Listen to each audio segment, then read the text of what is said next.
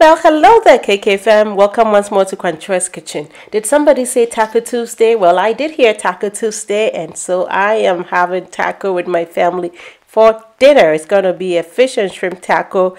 It was so good. I hope this is an inspiration for you to make something like this for your family or with your family. Come along with me and let's do some cooking. I have here some shrimp.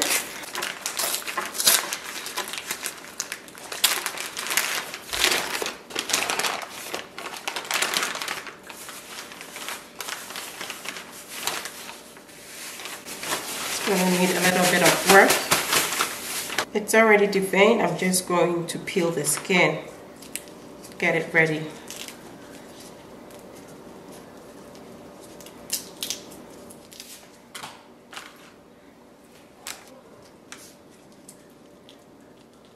The children love shrimp, so you can never make enough.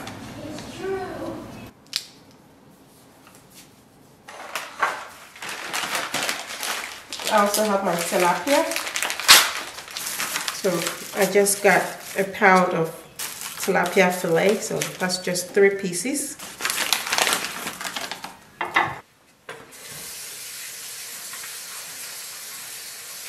So I've washed my shrimp as well as my tilapia. I'm going to pat dry the tilapia because I want my seasoning to be able to stick onto it. If it has too much water, everything is pretty much just going to run off. I'm going to sprinkle some garlic powder on here. This is some cilantro lime seasoning. The brand is Tony's, or is it Tones? I'm not too sure, but I normally get this from Sam's Club. I'm going to use a little bit of Old Bay seasoning as well for that seafood flavor. I'm going to add some onion powder. I'm going to also add some salt and a drizzle of cooking oil. I'm using some avocado oil. I'm going to be grilling my fish, so I'm being mindful of the kind of oil I use. You don't want something that is not going to be able to withstand too much cooking heat. So the avocado oil is perfect for this purpose. I'm just going to rub that on my fish, let it coat it, as well as trying to spread the seasoning. As I do this, I'm going to flip the other side and apply the same marinades that I did previously, then add my oil. Tilapia is very well seasoned at this point. It is definitely going to have flavor. I'll set it aside and do the shrimp. I'm definitely adding some Old Bay to my shrimp as well. A little bit of the cilantro lime will go in also.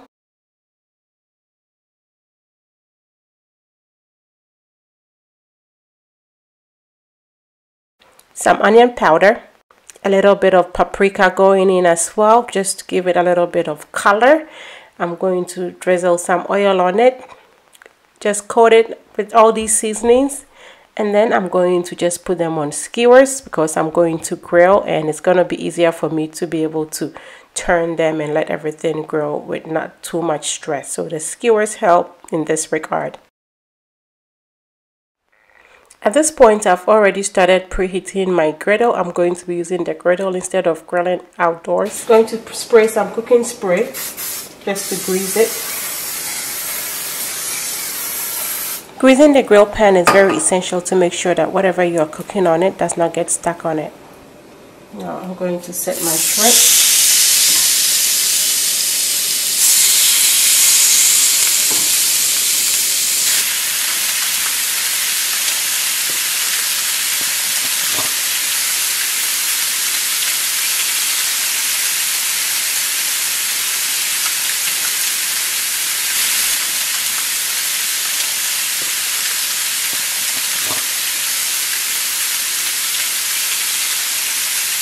I'm gonna start making our salsa. I'm going to be using a red onion just for color, and I'm going to use half of that. I'm also going to be using 1 jalapeno. I'm going to take out the seeds so it's not too spicy. I don't want my salsa or my pico de gallo to be runny, so I'm going to be removing the seeds from my tomatoes as well. I'm cooking my shrimp and my tilapia fillet on low heat. It's been about 5 minutes, so I think it's a perfect time for me to stop what I'm doing regarding my salsa and then go check on it. You don't want to overcook your meat, especially the shrimp, otherwise it's gonna be rubbery. flipping it, you can see the grill marks are beautiful on here. They have some char to it. It is absolutely perfect for me to turn it and let it cook for about an extra 3 minutes on the other side, and it's gonna be perfect at that point.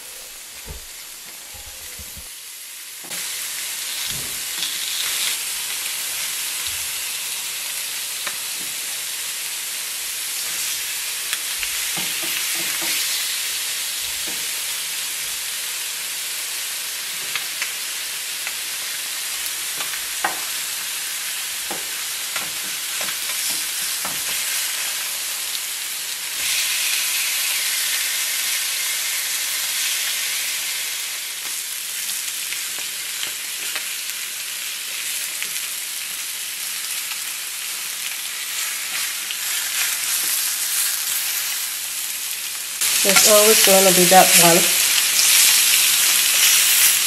that will make you go like, what the heck? To cut up my vegetables for my pico de gallo or my salsa, I'm going to be using this chopper. It cuts everything to the perfect sizes. It makes for faster chopping, so I really like to use it when I'm making quite a big batch of something like this, especially for my meat pie filling, to cut up my potatoes and onions and my carrots to beautiful dices.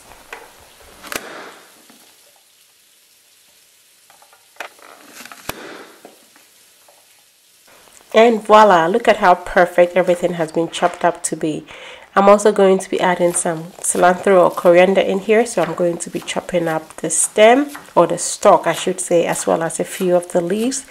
And that going in here is what has made me come to love Mexican food anyway. So that's the real reason. I just love cilantro in everything Mexican. So I'm not going to put a little bit, I'm going to definitely put quite a bit more in my pico de gallo. Feel free to add as much as you can tolerate. Shrimp and fish perfectly cooked now. I'm going to transfer them onto plates and get ready to serve.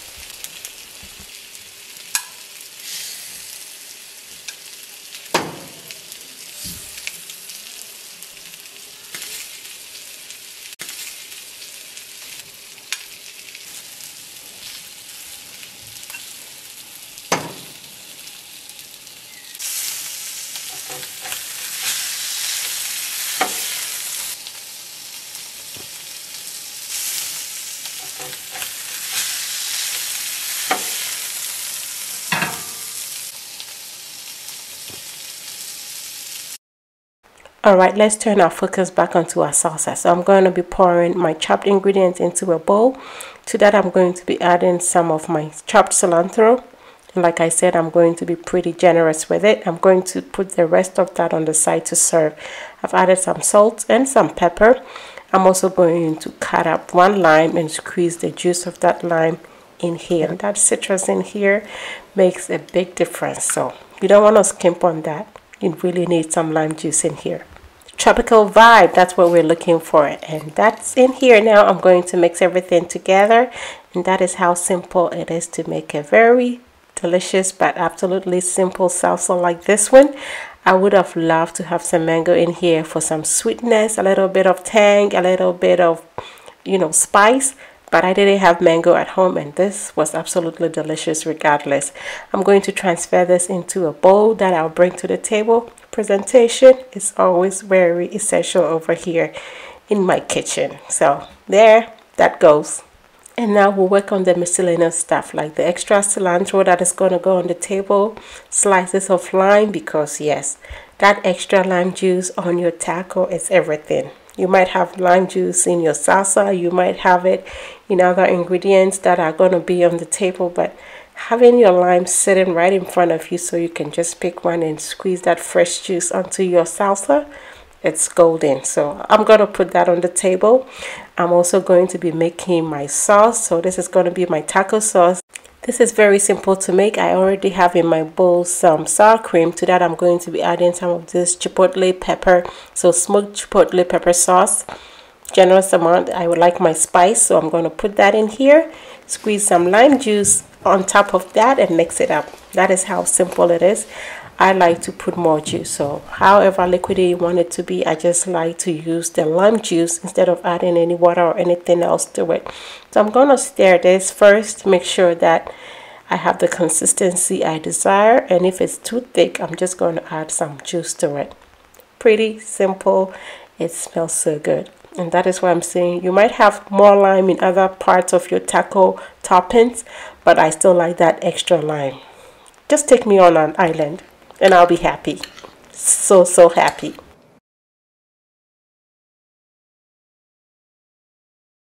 I don't have any guacamole to serve this with, but I'm going to just use avocado and I'm just going to slice them up. Not the greatest avocado I could have found, but well, hey, we're still going to make do with what we have. We're going to warm our tortillas. I'm going to be using both flour and corn. I'm going to warm the flour ones first. Mommy, yes. why can't you make a hot dog taco with a sausage inside it? Then it will like that kind of taco. It's raining tacos. From out of the sky, tacos. Tacos. You me, that's why. Just open your mouth and count the floor. It's raining taco. Yum, yum, yum, yum, yum, yum. It's like a tree. Yum, yum, yum, yum, yummy, yum. It's like a tree. It's raining tacos. Cheese. Well, I hope you enjoyed the song from Mr. Tacos himself. Flour tortilla is warmed up. I also have some of the corn on here as well. I'm going to add a few more corns to warm. I like to double up on the corn tortillas because they break up easily. So when you have just one, it's easy for all the juices. You see how much lime juice I had in there? It just runs right through it. So when you double it, it gives it a little bit of cushioning. Well, friends and family, dinner is served. Very delicious. Everything looking so pretty here. I just feel like we went to a fancy place to eat this, but it is cooked in the comfort of my home.